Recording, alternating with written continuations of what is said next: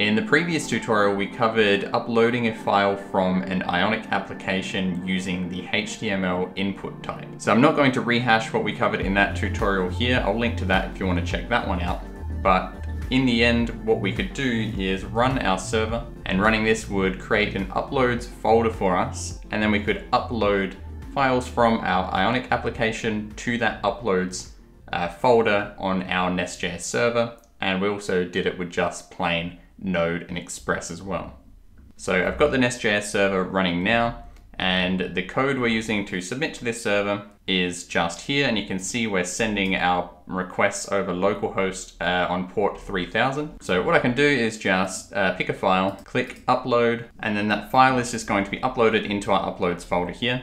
And if you were paying attention, you might have seen over on the left here, a file was added to the uploads folder. So this is all great, but it's not the purpose of this tutorial. What we are going to focus on now is what we do if we want to now deploy this application to, say, iOS or Android. So we're going to have that running on an external device, but we still want to make use of this development server that we have running. Now, since it is on a different device, just using localhost isn't going to work. So what we might do eventually is deploy this server to some production environment where we have a publicly accessible URL that we could use instead of localhost.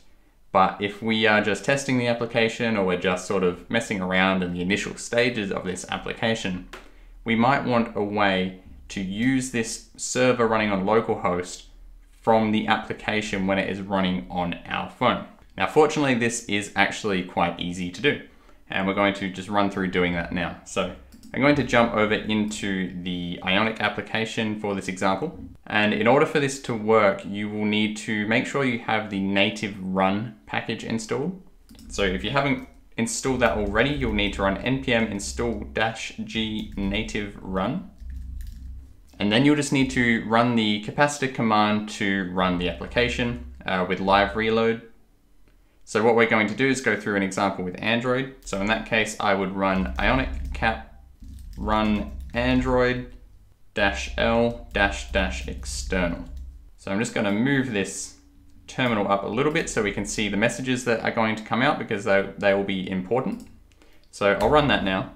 So this is just going to handle building the application, copying the assets to our capacitor project, in this case our native Android project. Okay, so if you watch the messages that are popping up on screen now, you'll see this little output here. It says development server running, and it has the IP address and port that the application is running on. So in this case, it is the Ionic application is running on port 8101. Usually that would be 8100, but I have another Ionic application running in the background. But the important thing here is to make note of this external IP address. You'll see here that it says 192.168.0.105. Now we're going to be able to use that IP address to access our localhost server externally when the application is running on our device. So what I'm going to do for now is just leave this code as is. We're going to stick with just the localhost for now. And we're going to try and upload a file from the Android device to our server. It's not going to work because we're using localhost, but we'll try it. And then we'll modify the code to use this external IP address instead. So we have our live development server running now, so we can make changes live as it's running on the phone. This command will also open up Android Studio for us, and so then we can just run our application from here. So I'll run that now on my Google Pixel device. So all I need to do here is just hit the play button, and whilst we wait for that to run, I'm just going to jump back to the server code now. So we're going to watch what happens here, and we're going to try and upload another file. So just keep an eye on this uploads folder. Okay, so I have the application running now, so I'm just going to try and select a file to upload. So I'm just going to choose one of the random screenshots here and hit the upload button. And to no surprise, we're not seeing anything happen in the uploads folder here. We still just have the single file before that we uploaded locally.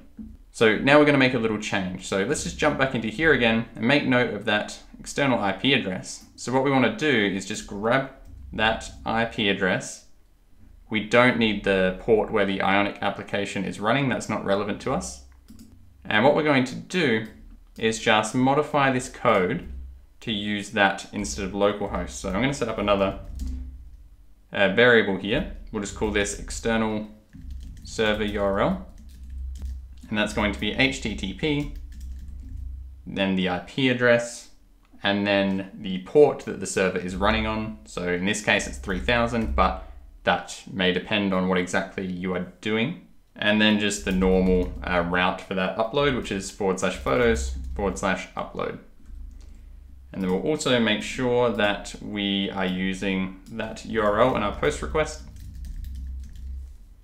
So I'll save that. That should all live reload on the application. And again, let's jump back to the server and keep an eye on that uploads folder again. So I'm just going to choose another file, hit the upload button, and you probably saw that little debug message flash on screen there. And we can also see that that file was uploaded to the uploads folder, even though the application is running separately on an Android device that's connected to the computer. Now, it's not even important that this is connected to the computer via USB with USB debugging enabled. If I unplugged it, it would also work. The important thing is that it's running on the same Wi-Fi network in order for this to work. Okay, so I hope you enjoyed this tutorial. If you did, please feel free to leave a like and subscribe, and I'll see you in the next video.